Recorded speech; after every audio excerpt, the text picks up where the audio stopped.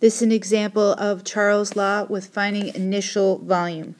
A gas in a container has an unknown initial volume with an initial temperature of 273 Kelvin. The final volume is found to be 3.5 liters at a temperature of 325 Kelvin. What's the initial volume? The first thing I'm going to do is write out my formula. V1 over T1 is equal to V2 over T2.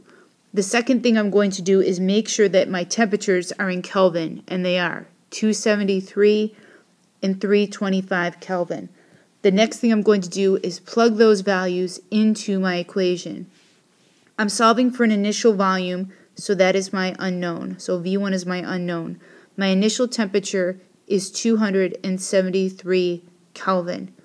The final volume is 3.5 liters, and the final temperature is at 325 Kelvin.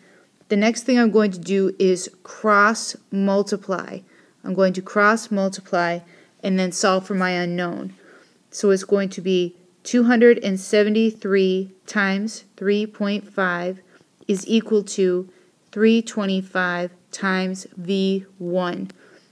273 times 3.5 is 955.5, which is equal to 325 times V1.